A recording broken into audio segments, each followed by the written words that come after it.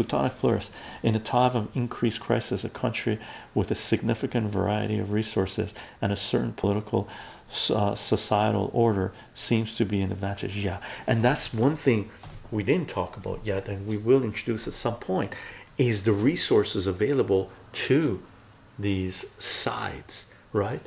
Europe has no resources, and the energy resources that they have in the North Sea is depleting big time, right? And rare earth metals, rare earth elements, mining gold, nothing. That's why Africa was huge for them, right? But they're getting kicked out of Africa, as we talked about before, with France basically being kicked out of northern, or this what do you call it, from Niger and Mali, and being kicked out, and they can't steal their plutonium as easily, right? Russia, one of the most resource rich country in the world. Iran, huge resources. The Gulf region, huge resources energy wise, right? Like crazy. China, rare earth elements, right?